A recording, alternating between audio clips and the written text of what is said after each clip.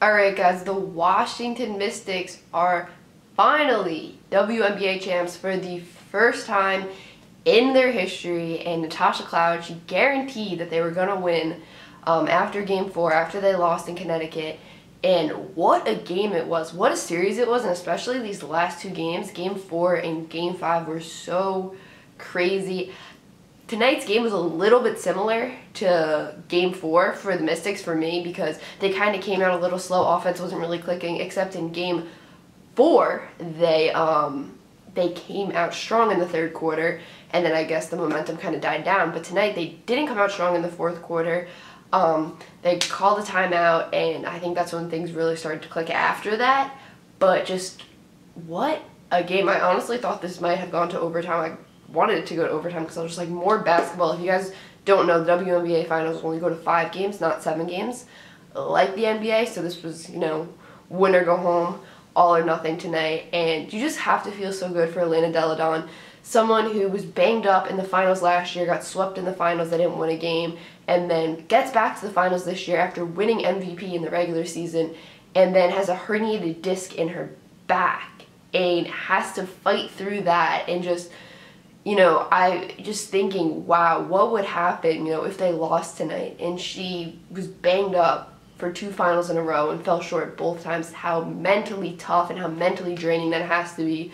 So for her to win tonight, just seeing her celebrate, like right after they got the win, just like hugging, and when they were hugging and everything, you know, when any team, you know, right after they win a championship, kind of like mosh pit, and just seeing her yelling and being so happy, that must have almost been like a sigh of relief, because she finally did it, and coming so close to almost heartbreak again, had to just, you know, it just had to be so good to win it. And I'm so happy for her, because she really did deserve this.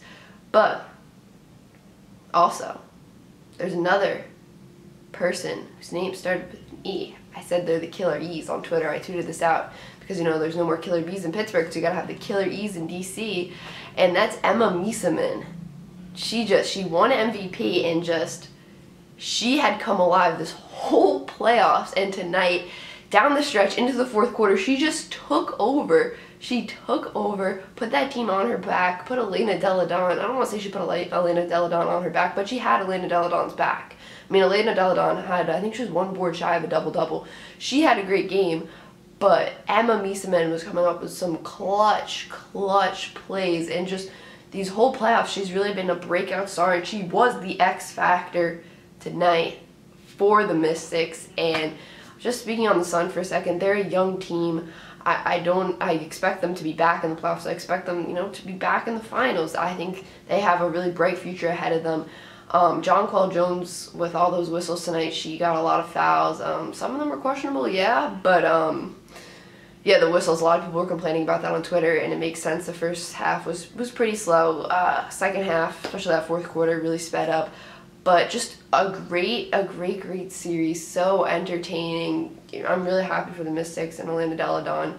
Can't lie, but the Sun, they're a great like underdog story this year, and their time, I don't even think it's here yet. You know what I mean? I think it's just a bright future ahead for them.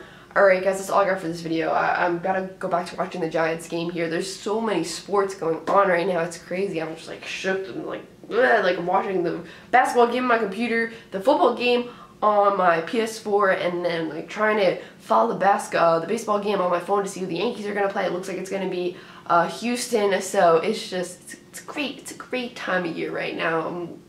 I'm in overload, but it's all good. It's all good. So yeah, make sure to drop a like, comment down below, and subscribe.